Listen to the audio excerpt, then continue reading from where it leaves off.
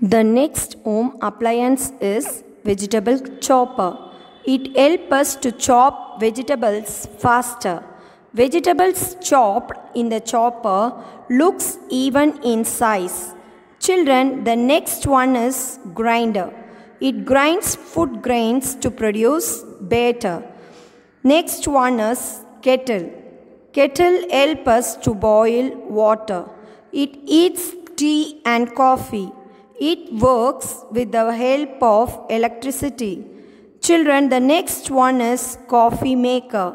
Coffee maker helps us to make tea and coffee. It also works with the help of electricity. The next one is electric rice cooker. It heats and cooks food by using electricity. The next one we are going to see is induction stove. Induction stove is used as substitute for stove.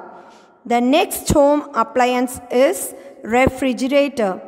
Fridge is a popular home appliance for preserving food. It works on the principle of cooling. The fridge has a pump that transfers heat from the inside of the fridge to its outside. This helps it to keep things cold.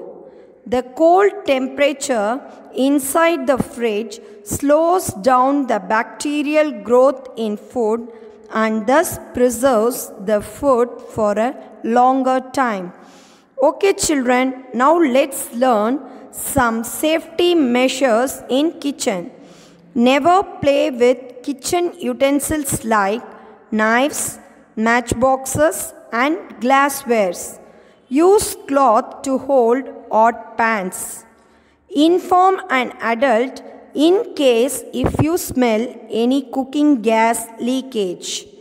Turn off the gas stove, microwave oven and any other electrical gadget immediately after use. Okay children, in next class we will learn about medicine in kitchen. Thank you children.